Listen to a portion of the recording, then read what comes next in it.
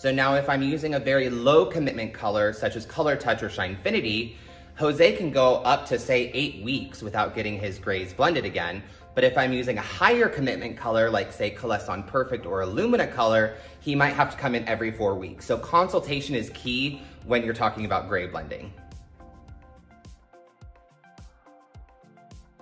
I have pre-selected a shade of 07/81.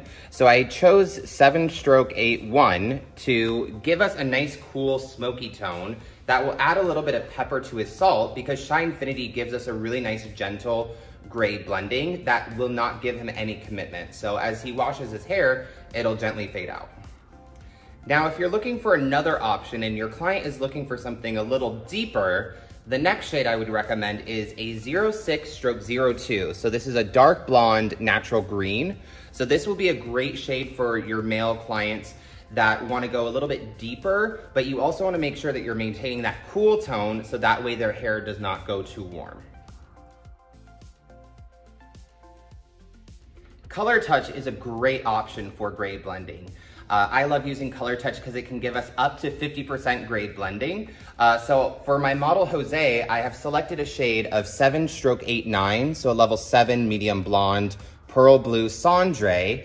And now I pair this color with my Color Touch emulsion, my 13 volume or intense emulsion.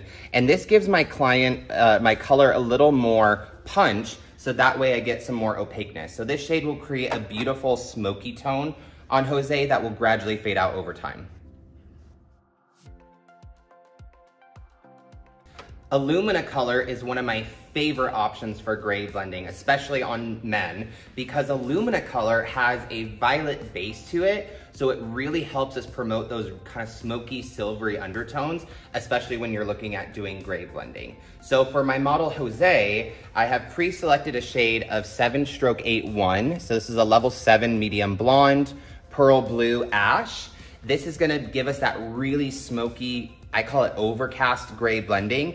And how I like to use it is I mix it with actually my Wella Perfect Pastel developer. And this makes it so that way Jose does not have as much commitment. So the color will gradually fade out over time and not leaving a line of demarcation.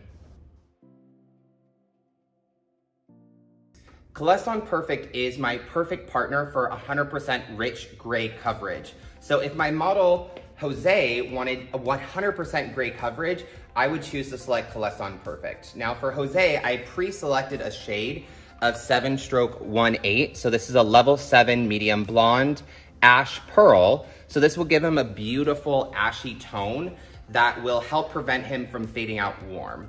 Now, if I'm looking for 100% gray coverage, I would select using a Wella Perfect 20 volume, because this is the developer we recommend for 100% gray coverage.